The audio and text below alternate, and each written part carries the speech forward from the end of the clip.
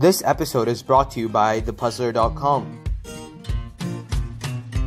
In this video, we will be taking a look at what are palindromes and tips and tricks with dealing with them. What are palindromes? A palindrome is a word, phrase, or sequence that reads the same backward as it does forward. In this video, we will only look at numeric palindromes, like 53,735. Here are some examples of palindromes. Can you think of an example?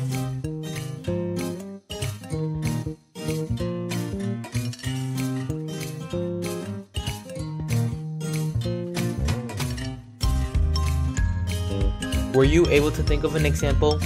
Write your answers in the comments below.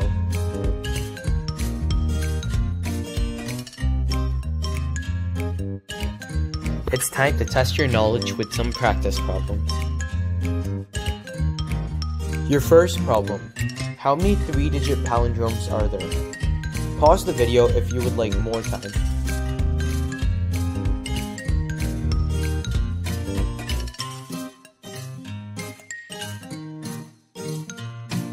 Were you able to solve it? The correct answer was 90. Here is an explanation. Let our 3-digit palindrome be ABA, where A and B represent digits. To find the number of palindromes, we just have to find the total number of possibilities. There are 9 possibilities for A and 10 possibilities for B. Thus, our answer is 9 times 10 is equal to 90.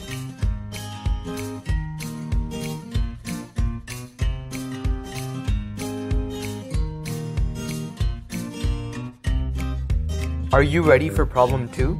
How many palindromes are there with n digits? Your answer should be a formula. You have 30 seconds for this problem. Pause the video if you need more time.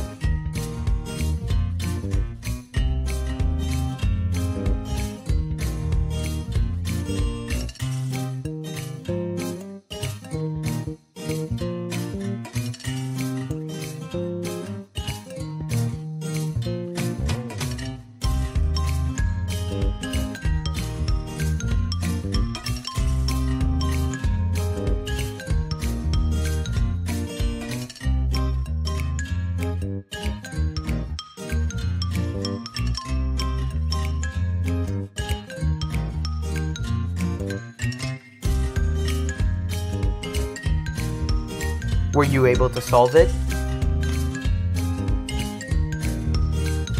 To solve this problem, we're going to need casework. We have 2 cases. Either n is even or n is odd. Let's look at both cases. Let's look at case 1, the even numbers. In a unique palindrome, we just have to determine the first half of the number. This is because the first half is mirrored over to the second half, giving us a unique palindrome. That means that we just have to determine the first n over 2 digits. There are 9 choices for the first digit and 10 choices for the other digits. That gives us our formula. This is similar to the last case. Let's look at case 2 now, the odd numbers. We divide by 2 like last time, but this time we round up to account for the middle unique digit. So our formula is